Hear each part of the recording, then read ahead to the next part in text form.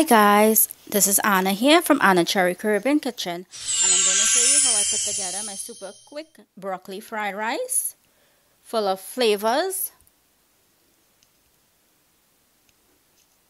Don't forget to check me out on YouTube. Here I have in a hot pot, I'm adding in about 1 tablespoon of herbed butter. If you don't have that herb butter, garlic butter, regular butter or oil is fine. Chopped carrots. Chopped red bell peppers or sweet peppers. Those are the different color baby ones in the pack. I used 1 of each. That's the herb butter that I used. And my washed broccoli florets. You're going to saute this for 2 to 3 minutes, keeping it on the crunchy side. Adding in some fried rice seasoning of your choice.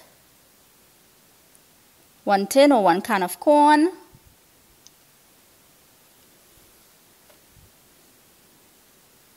I already have my rice boiled. This is a little sesame oil here.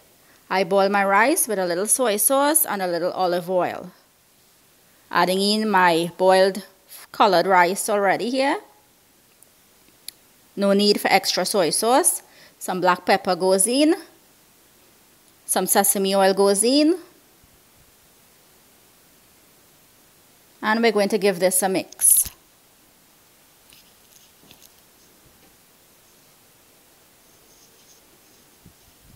Mix everything. This broccoli fried rice is full of flavors. It's nice and crunchy with all the veggies.